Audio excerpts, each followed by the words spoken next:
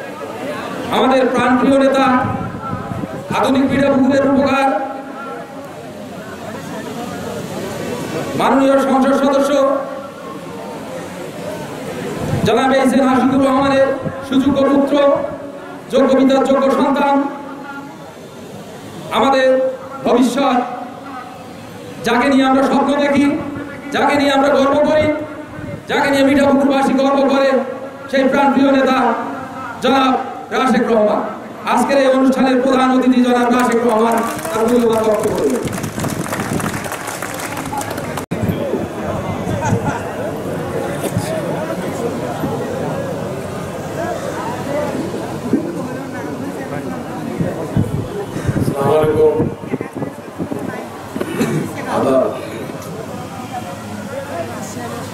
আমার বক্তব্যের প্রারম্ভে এই জীবনের প্রথম আমাকে বলতে হচ্ছে আমি একটু পরিশ্রান্ত, কারণ রাজনীতির মাঠে অনেক সময় আমি নির্ঘুম রাত পার করেছি। রাজনীতির মাঠে অনেক সময় রাতের পর রাত ঘুম হয় নাই, ঠিক সময় মতো আহার করা হয় নাই, কিন্তু আমি পরিশ্রান্ত বোধ করি নাই।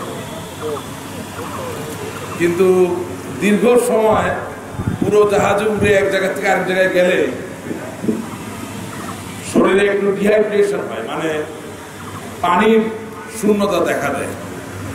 যার দরুন শুধু রাশিয়া থেকে ঢাকা, ঢাকা থেকে আবার মিঠাপুকুর, বাড়িতেও যেতে পারি নাই।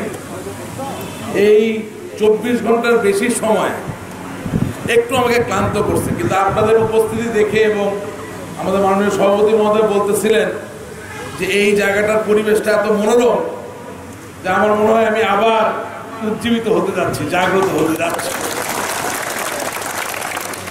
আমার বক্তব্যের শুরুতে আমার প্রত্যেকটা বক্তৃতা ফেসবুকে, ইউটিউবে আপলোড করা হয়, যার দরুন শুধু বাংলাদেশ না, বাংলাদেশের বাইরেও যেখানে আওয়ামী লীগে বিশ্বাসী, বঙ্গবন্ধুর আদর্শে বিশ্বাসী বাঙালি, আমাদের নেতৃত্বে বিশ্বাসী যারা আছেন, তারা আমার বক্তৃতাগুলো দেখতে পারেন। আমার কাছে মনে হয় যে আজকের এই 1 মে, এই মে দিবসে, আন্তর্জাতিক শ্রম দিবসে, এই মিঠাপুকুরে দাঁড়িয়ে থেকে 3টি অসম্ভব নিষ্পাপ, সুন্দর, ফুটফুটে শিশু, একজনের নাম খালিদ হাসান মিলু, একজনের নাম হোসনে আরা আক্তার হীরা, আরেকজনের নাম উম্মে কুলসুমা, তারা 3 জন, তাদের বাবা শেখ মোহাম্মদ হাফিজুর রহমান, তার পক্ষ থেকে আজকে যে নৌকা, তাদের ঘরে তৈরি করা কাঠের নৌকা আমায় উপহার দিল, তার জন্য হৃদয়ের অন্তঃস্থল থেকে আমি তাদেরকে এবং আপনাদেরকে ধন্যবাদ জানাতে চাই। নৌকা কিনতে পাওয়া যায়, আমার বুকে যে নৌকা, কোন এক স্বর্ণকার হয়তো কিছু স্বর্ণ গলিয়ে এই নৌকা বানিয়েছে, তার জন্য তিনি পারিশ্রমিক নিয়েছে। এই নৌকা আমি ধারণ করি, সেখানে ভালোবাসার জায়গা আছে, অনেকে দেখে প্রশংসা করে, তার ভালোবাসার জায়গা আছে, ভালো লাগার জায়গা আছে। কিন্তু এই নৌকা সোনার না হতে পারে, কাঠের হতে পারে, কিন্তু কারো ঘরে তৈরি করা এই নৌকা, এই নৌকায় যে ভালোবাসা, সেই ভালোবাসা নিখাত, সেই ভালোবাসায় কোনো খাত নাই, এই ভালোবাসায় সত্যিকার।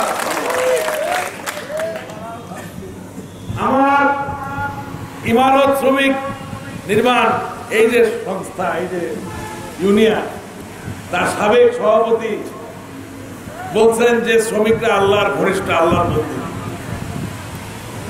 ভাই, শ্রমিকরা অবশ্যই আল্লাহর বন্ধু, তারা পরিশ্রমী, তারা কর্মঠ, তারা সৎ। তবে এও বলা লাগে যে শ্রমিকদের ভালোবাসে সেও কিন্তু আল্লাহর বন্ধু, আল্লাহর বন্ধু। যে শ্রমিকের উপর অত্যাচার করে না, অন্যায় করে না, যে শ্রমিকের অধিকার রক্ষা করতে চায়, রক্ষা করার সাথে তার জন্য একাত্মতা ঘোষণা করে, তার সাথে আমার দৃঢ় বিশ্বাস আল্লাহর দূরত্ব অনেক কম, তালি দিতে পারে।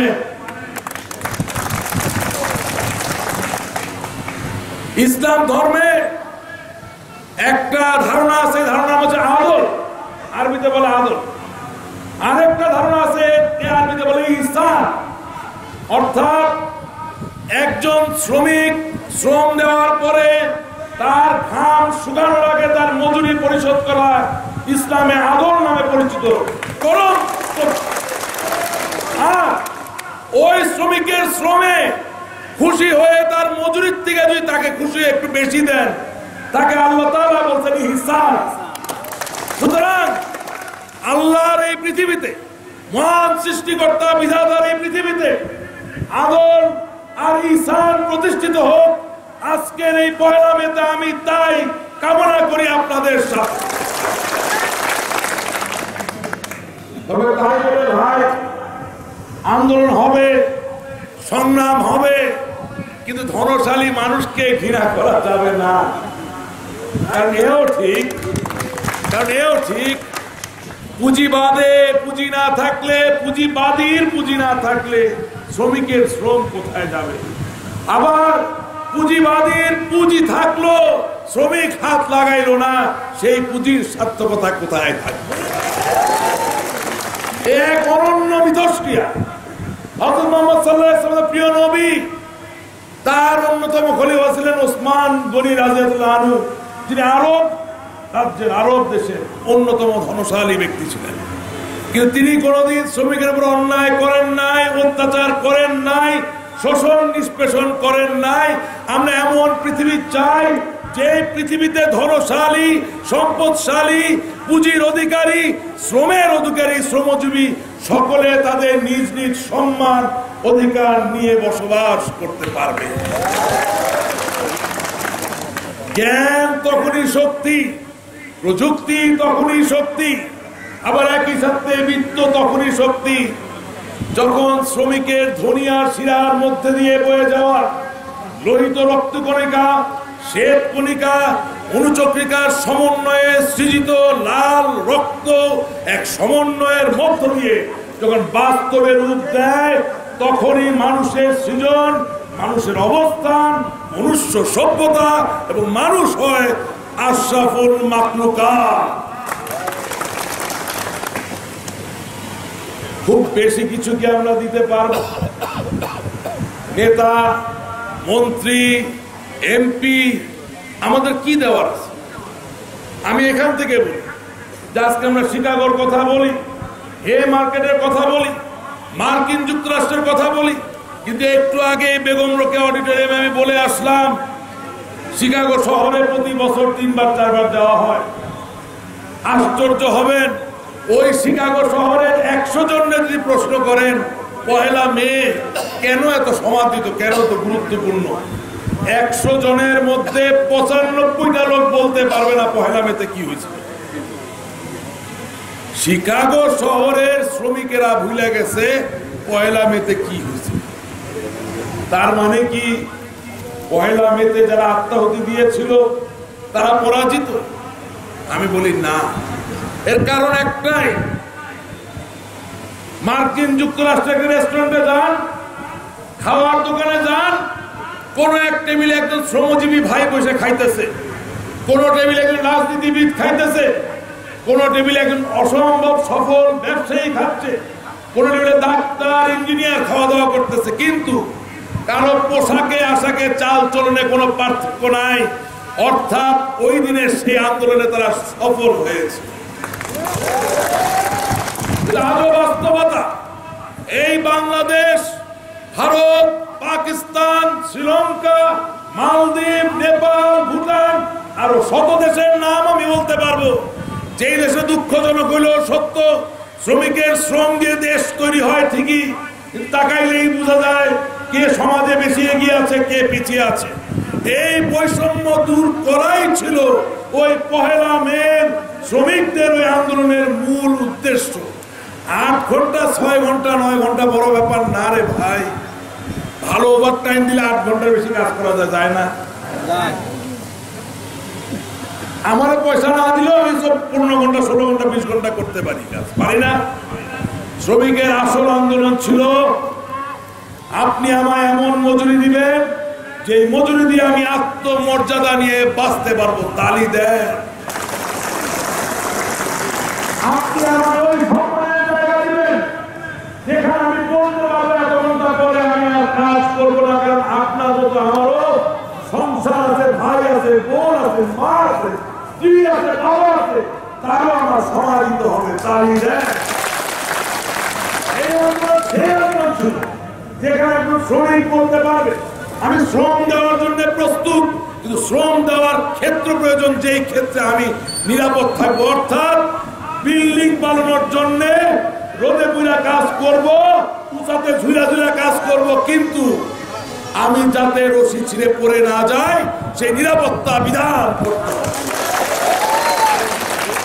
আর এই আন্দোলন ছিল যে আন্দোলনে শ্রমিক শুধু শ্রম দিবে, স্বপ্ন দেখবে না, চিত্তকে বিনোদিত করবে না, শুধু জমিদারের ঘরে ঝাড়বাতি জ্বলবে আর বাইজি নাচবে, কিন্তু শ্রমিক গান শুনবে না, গান গাইবে না, আনন্দ করবে না, তা তো হইতে পারে না। সুতরাং শ্রমিকের আন্দোলন 8 ঘন্টা কাজ করার মধ্যে সীমাবদ্ধ কোনোদিন ছিল না, সেটা প্রক্রিয়া ছিল, একটা পর্যায় ছিল। কিন্তু শ্রমিকের সত্যিকার আন্দোলন হচ্ছে প্রত্যেক মানুষ সমান, তার বেঁচে থাকার মৌলিক অধিকারের জায়গাও সে সমান, সকলের জন্য নিশ্চিত করতে। আজান হইতেছিল প্রায়, আমি বলি এই আজানে যখন বলা হয় হাইয়া আলাল ফালাহ, হাইয়া আলাল ফালাহ, এই কথার মানে তার আগে বলা হয় হাইয়া আলাস সালাহ, হাইয়া আলাস সালাহ, আসো সালাত আদায় করো, আসো সালাত আদায় করো, তারপরে বলা হয় হাইয়া আলাল ফালাহ। কেন? সালাত আদায় করলে সাফল্যমণ্ডিত হওয়া যায়। সঠিক সময়ে আজান দিছে। একটু আগে আমার আরেক ভাই নির্মাণ শ্রমিকদের নেতা তিনি বলতেছিলেন বেশিরভাগ আওয়ামী লীগ করেন, কিছু কিছু লোক আওয়ামী লীগ করেন না, তাদেরকে আমরা উদ্বুদ্ধ করে আওয়ামী লীগে আনার চেষ্টা করতেছি, রাশেকুর রহমান এমপি সাহেবের পক্ষে আনার চেষ্টা করতেছি। হ্যাঁ ভাই, আপনার সাথে একই স্বর মিলায়া বলতে চাই যে এই মিঠাপুকুরে রাশেকুর রহমান এমপি সাহেবের থেকে আর যাই হোক কেউ আপনাদের কথা বেশি ভাবে না। আর বাংলাদেশে খালেদা জিয়া, হুসেন মোহাম্মদ এরশাদ শ্রমিকদের নিয়ে কি চিন্তা করছে? আমার নেত্রী, আপনার নেত্রী, আমাদের সকলের নেত্রী বঙ্গবন্ধু কন্যা জননেত্রী শেখ হাসিনা দিবানিশি প্রত্যেকটা ক্ষণ বাঙালি বাংলাদেশের শ্রমজীবী মানুষের কথা চিন্তা করে। সুতরাং সত্যিকার সাফল্য, হাইয়া আলাল ফালাহ, সত্যিকার সাফল্য যদি মণ্ডিত হইতে চান তাহলে রাশেকুর রহমান এমপি সাহেবকে আগামী সংসদ নির্বাচনে আবারও ভোট দিয়ে আমাদেরকে। আজ যারা পরিশ্রম করে অনুষ্ঠান আয়োজন করেছে, কিছু কিছু ছোট ছোট অভিযোগ দিয়েছে যে নৌকা মার্কা নিয়ে কোনো চেয়ারম্যান সাহেব জিতছেন, বেশি সাহায্য করেন নাই, কারো দিকে তাকানো লাগবে না। রাশেকুর রহমান এমপি সাহেবই যথেষ্ট। আমি তার ছেলে, আমরা এখানে আছি, আমরাই যথেষ্ট। যিনি নৌকা মার্কা নিয়ে জয়ী হয়েছে তাকে শুভেচ্ছা, অভিনন্দন। তার জয়ের পিছনে আপনাদের, আমাদের, আমাদের সকলের ভূমিকা আছে। সুতরাং আমরা কেন চাইতে যাই? আমি আজ এখানে দাঁড়িয়ে থাকি ইমারত, মিঠাপুকুর উপজেলা ইমারত নির্মাণ শ্রমিক ইউনিয়নের অফিসের জন্য মাননীয় এমপি মহোদয়ের পক্ষ থেকে 2 লক্ষ টাকার অনুদান। আমাদের দলের সভাপতি মহোদয় যেহেতু একটা অনুরোধ করেছেন, আমি বিশ্বাস করি মাননীয় এমপি মহোদয় তার ভালোবাসার জায়গা থেকে ওনার অনুরোধ তো রাখবেনই, স্বাভাবিক, দলের সভাপতি। আমরা এর সাথে যুক্ত হতে চাই। 17টি ইউনিয়নের প্রত্যেকটি শাখা থেকে আপনারা 100টি করে উন্নত চুলা, অর্থাৎ টোটাল 1700টি উন্নত চুলা দিতে পারবেন। আমি ভেবেছিলাম আমি পরিশ্রান্ত, দেখছি আপনারা বেশি পরিশ্রান্ত, তালিতে জোর হয় না, এরপরও তালি দেন না, শুধু হাসার ব্যাপারটা।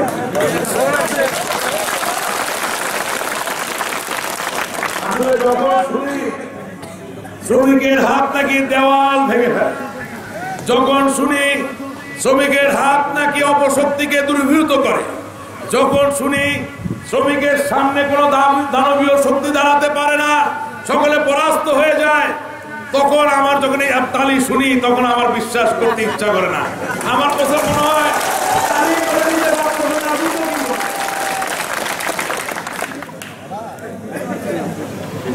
যাই হোক,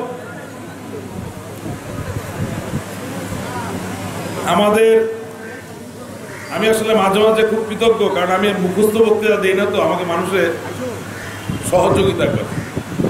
আমাদের উপজেলা আওয়ামী লীগের সদস্য, প্রাথমিক শিক্ষক সমিতির সভাপতি তিনবার মকসুদুল হক মন্ডল সাহেব আমাকে সৈয়দপুর বিমানবন্দর থেকে আসার সময় বলতেছেন যে কালকে রাত্রেবেলা আমি একটা লেখা পড়েছি, লেখাটা কে লিখছেন নামটা বাইর করতে পারি নাই, আপনি চান আপনার বক্তৃতায় এই কথাটা বলতে পারেন।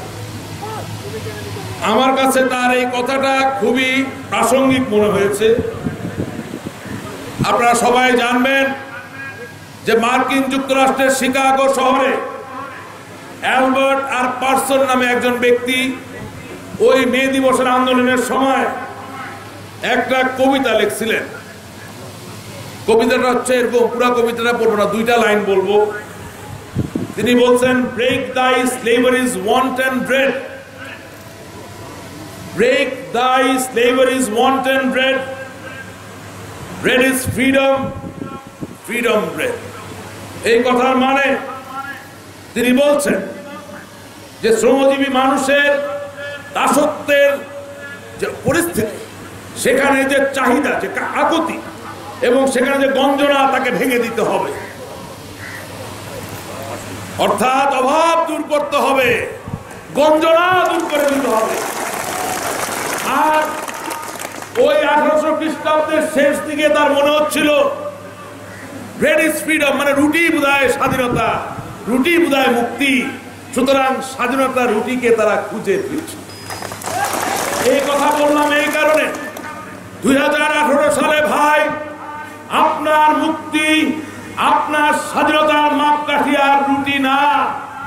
আপনার স্বাধীনতা, আপনার মুক্তির পরিমাপ করার মাপকাঠি হইল আপনার ঘরে কি বাতি জ্বলে, উত্তর যদি হয় হ্যাঁ, আপনার ছেলে মেয়ে স্কুলে যায়, উত্তর যদি হয় হ্যাঁ, আপনার মুখে হাসি আছে, উত্তর যদি হয় হ্যাঁ, আপনার ছেলে মেয়ে স্বপ্ন দেখে, উত্তর যদি হয় হ্যাঁ, আপনি তাদের নিয়ে স্বপ্ন দেখেন, উত্তর যদি হয় তাহলে আপনি মুক্ত, আপনি স্বাধীন, আপনি সত্যিকার বাংলাদেশের নাগরিক। বঙ্গবন্ধু শেখ মুজিবুর রহমান 1971 সালের 7ই মার্চ টেকনাফ থেকে তেতুলিয়া সমস্ত বাঙালি জাতিকে এক ঐক্যবদ্ধ করার মধ্য দিয়ে 9 মাসের রক্তক্ষয়ী যুদ্ধের মধ্য দিয়ে স্বাধীন বাংলাদেশ দিয়েছে। সেই বাংলাদেশের স্বপ্ন ছিল এই বাংলাদেশে সামন্তবাদিত হবে পরাস্ত, সাম্রাজ্যবাদিত হবে পরাস্ত, এবং এই দেশে একজন কৃষক, একজন শ্রমিক, একজন মজুর, একজন জেলে, একজন শিক্ষক, একজন ব্যবসায়ী, সকলে তার ছেলে মেয়ের জন্য একই মানের শিক্ষা পাবে, একই মানের চিকিৎসা পাবে, সুন্দর বস্ত্রে আচ্ছাদিত হবে এবং তার চোখে মুখে সোনালি এক হাসি প্রজ্বলিত। বঙ্গবন্ধু শেখ মুজিবুর রহমানকে হত্যা করার মধ্য দিয়ে আমাদের অনন্তকালের হাসির এই অবারিত ধারাকে স্তব্ধ করে দেওয়ার চেষ্টা করা হয়েছে। কিন্তু আজ আমরা সৌভাগ্যবান, তার কন্যা আমাদের নেত্রী, জননেত্রী শেখ হাসিনা আর এই মিঠাপুকুরে হাবিবুর নবী রাশেকুর রহমান এমপি সাহেব ওই সোনালী হাসির আশা আবার ফিরিয়ে নিয়ে এসেছেন। আমরা প্রচলিত হব, আমরা সম্পদশালী হব, আমরা উন্নত হব ইনশাআল্লাহ। আপনারা জানবেন আগামী 7ই মে এই আকাশের উপরে মহাকাশে আমাদের সজীববাদের জয় ভাই বঙ্গবন্ধু দরিদ্র জননেত্রী শেখ হাসিনার সন্তান, তার ধারণা প্রসূত বাস্তব। এই বাঙালির প্রথম কৃত্রিম উপগ্রহ, আপনার রকেট দেখছেন, বাঙালির প্রথম রকেটে কইরা কৃত্রিম উপগ্রহ মহাকাশে স্থাপন করা হবে।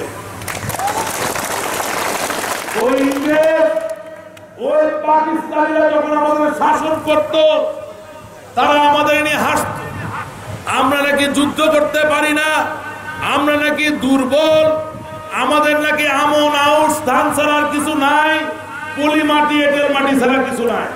কিন্তু আপনাদের জানান দিতে চাই, গর্বিত বাঙালির গর্বিত শ্রমজীবী মানুষ, আপনারা জেনে রাখুন 2018 সালে আপনার দেশ শুধু মাটি আর পানিতে অধিকার না, মহাকাশেও তার অধিকার স্থাপন করতে না। ইনশাআল্লাহ ওই 7ই মের অনুষ্ঠানে আমি দাওয়াত পেয়েছি, আপনাদের সন্তান হিসাবে সজীববাদের জয় ভাই সেই অনুষ্ঠানের প্রধান অতিথি থাকবেন, সেই অনুষ্ঠানে অংশগ্রহণ করতে যাচ্ছি। সবশেষে নিজের ব্যক্তিগত একটা অভিজ্ঞতা দিয়ে আমার বক্তব্য শেষ করব। এই 30 এপ্রিল, গত 30 এপ্রিল আমি একজন বেসামরিক ব্যক্তি হওয়া সত্ত্বেও রাশিয়া দেশের মস্কো শহরে সামরিক বাহিনী অর্থাৎ এয়ারফোর্স, বিমান বাহিনীর যে যুদ্ধ জাহাজ এয়ারফোর্স ফাইটার, এটা কিছুক্ষণের জন্য আমি উড়াতে সক্ষম হয়েছি। 29 মিনিট 30 সেকেন্ড আসমানের ডান দিক থেকে বাম দিক, উপর থেকে নিচ, উত্তর থেকে দক্ষিণ, পূর্ব থেকে পশ্চিম, ডিগবাজির পরে ডিগবাজি কঠিন কাজ, 6.5 থেকে 7 গ্র্যাভিটেশনাল পুল অর্থাৎ 6.5 থেকে 7 জি সেই পর্যন্ত প্রেসার নিতে সক্ষম হয়েছি। এবং আমার যে বৈমানিক ছিল, তিনি একজন বিমান বাহিনীর অভিজ্ঞ বৈমানিক, তিনি বললেন প্রশিক্ষণ ছাড়া সাধারণত কোনো লোক 4 বা 5-এর বেশি নিতে পারে না। আমরা আশ্চর্য হইলাম, তুমি একজন বাঙালি হিসাবে প্রথম দিনে 6.5-7 এই প্রেসার নিলা কিভাবে? এটা নিজের কৃতিত্বর বিষয় না। আমাকে অনেকে জিজ্ঞাসা করছে যে যুদ্ধ বিমানের দুর্ঘটনা বেশি হয়, আপনি খামাকে এটা করতে গেলেন কেন? কারণ মিঠাপুকুরের মানুষ আপনার নির্ভর করে, আপনার আমরা আছি, যদি কিছু হয়ে যায়। আমি ওনার একটা কথা বললাম, দেখেন ভালো বিরিয়ানি খাইলে আনন্দ লাগে, স্বাদ ভালো, তাই না? সুন্দর একটা শার্ট পরলে দেখতে ভালো লাগে, ছবি তুললে সুন্দর হয় ছবিটা। খেলাধুলা করলেন, 1-2টা গোল দিলেন, ফুটবল খেললেন, জয়ী হইলেন, ভালো লাগে, ঠিক না? কিন্তু আমি যে কাজটা করছি সেখানে কোনো আনন্দ নাই, কষ্ট আছে। কিন্তু করছি কেন? কারণ হল একজন মানুষ হিসাবে আপনি যা করতে পারবেন না তা করার চেষ্টা করার মানে হইল আপনি মুক্ত, আপনি স্বাধীন। আপনার সন্তান রাশেক রহমান বাংলাদেশের বাইরে গিয়া বিদেশি রাষ্ট্রের যুদ্ধ বিমান উড়াইয়া আপনার কাছে ফিরে আসছে, তারপর আমি স্বাধীন, আমি মুক্ত। সুতরাং আপনার আমার জীবনের লক্ষ্য 3 বেলা খাওয়া, একটা সময় বৃদ্ধ হয়ে যাওয়া, মৃত্যুবরণ কবর হওয়া, এই জায়গায় আপনার আমার স্বপ্ন সীমাবদ্ধ থাকবেন না। ওয়াসফিয়া নামে আমাদের বোন যখন হিমালয়ের পর্বতের শৃঙ্গে উঠে, তখন আপনি আমি কেন আনন্দিত? সাকিব আল হাসান যখন ছক্কা মারে, তখন আপনি আমি কেন আনন্দিত? ওয়াসফিয়া তো হিমালয়ের পর্বতে উঠলে আপনার পাহাড় কাঁপে না, সে তো পাহাড় কাইরা নিয়ে আসতে পারে না। সাকিব আল হাসান যখন ছক্কা মারে, তখন কি হয়? আপনি কি ছক্কা মারলেন? মারলেন না, কিন্তু তার ওই অসম্ভবকে সম্ভব করা আপনি খুশি হন। আমার কথা একই। আমার মিঠাপুকুরের ভাইয়েরা, তাদের প্রত্যেক দিনের উদ্দেশ্য থাকবে অসম্ভবকে সম্ভব করা, অর্থাৎ অসুখ হইলে সুস্থ হব, দরিদ্র থাকলে ধনশালী হব, দুর্বল থাকলে শক্তিশালী হব, পরাজিত হইলে আবার জয়ী হব। এই হবে আমাদের জীবনের লক্ষ্য। আমরা হব অজেয়। চিরঞ্জীব, চিরজীবী, অমর বাঙালি জাতিসত্তার অংশীদার। আপনারা সকলে ভালো থাকবেন। হাতে লাল ফিতা বাঁধা আছে। মানুষের শরীরে এই দুই হাত, সাধারণ ভাষায় মানুষে বলে দুই হাতের মধ্যে ডান হাত বেশি গুরুত্বপূর্ণ, কারণ ডান হাতের শক্তি বেশি, তাই না? মারামারি করতে গেলে প্রথম ঘুষি, হাতুড়ি মারতে গেলে ডাইন হাত দিয়ে হাতুড়ি, ছেনি ধরেন বাম হাতে আর ডাইন হাত দিয়ে হাতুড়ি, পেরেক বাম হাত দিয়ে আর ডাইন হাত দিয়ে হাতুড়ি, কোদাল মারতে গেলেও মূল হাত কিন্তু ডাইন হাত। কিন্তু না, মানুষের শরীরে হৃৎপিণ্ড অর্থাৎ হার্টের সাথে বাম হাতের সম্পর্ক।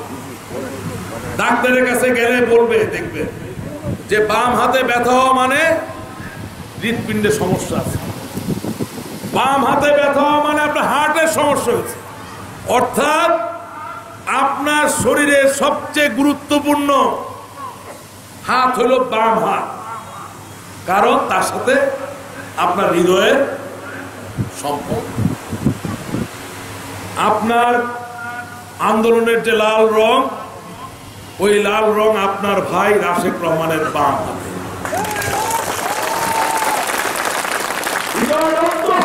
আমি আপনাদের আন্দোলনে বিশ্বাস করি, আপনাদের আন্দোলনের সাথে সংহতি প্রকাশ করি। শান্তিতে, সংগ্রামে, বিপ্লবে, সড়কে, মহাসড়কে, প্রত্যেক পরিস্থিতিতে আমরা ইনশাল্লাহ আপনাদের সাথে থাকবো। আশিকুর রহমান এমপি সাহেবকে আরো জোরদার সমর্থন, ভালোবাসা দেওয়ার মধ্য দিয়ে আমরা সকলে আমাদের আগামী দিনে উন্নত মিঠাপুকুর এবং উন্নত ভাগ্য নিশ্চিত করব বলে আমরা বিশ্বাস করি। আপনারা সকলে ভালো থাকবেন। এবং এই হলো বাস্তবতা, যে সোনালী বাংলার স্বপ্ন বঙ্গবন্ধু শেখ মুজিবুর রহমান দেখে গিয়েছেন, সেই স্বপ্ন তখনই বাস্তবে রূপান্তরিত হবে যেই দিন আপনাদের সকলের মুখে হাসি ফুটবে এবং এই আন্দোলনের সমাপ্তি আসবে। ভালো থাকবেন, আমাদের জন্য দোয়া করবেন। জয় বাংলা, জয় বাংলা।